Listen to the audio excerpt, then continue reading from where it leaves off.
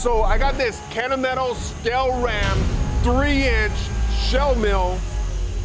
This thing is a beast. And now I'm gonna test it.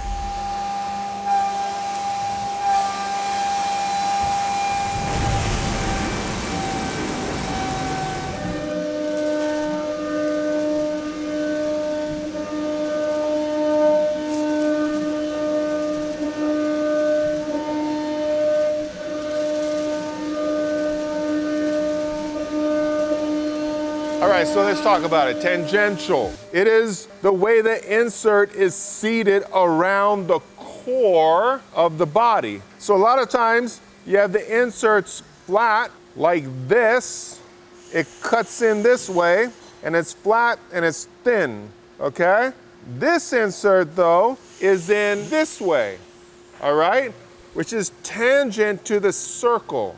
So automatically I see some things that make this truly unique and rigid. One is the screw is actually coming from the side straight in to the center.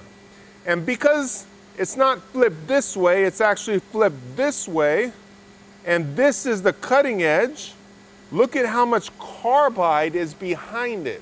If it was this way, then the carbide is thin, but because it's shaped this way and all the forces coming into it, you have all of this carbide behind it, strengthening your insert.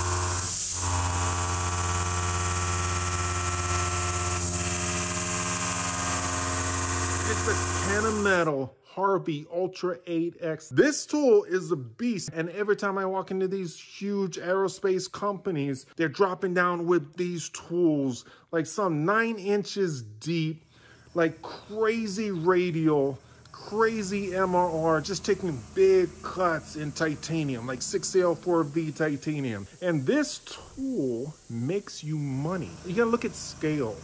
If you look at a small part, you wouldn't buy this tool. But if you're looking at a production run worth millions and millions of dollars, then this is the tool that you go to. When you look at pockets that have to be hogged out for hours and hours and hours at a time, this is what you're gonna go to. And you know what? If you actually go to this tool, you buy a couple of the tools and you change the inserts while the tool is running in the machine. Sometimes these companies have 5 of these stacked up. They run for hours, they switch out, the next one comes in and starts its shift and just cranking chips. And those companies, again, looking at perspective, they're saving $20,000 per part. They're saving $40,000 per part. Some of these parts, they're bigger than me.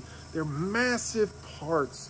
And there's a huge amount of titanium coming off, and this is what you use it for. And trust me, if you're saving $20,000, $40,000 on a part, I'll hire multiple guys to change inserts.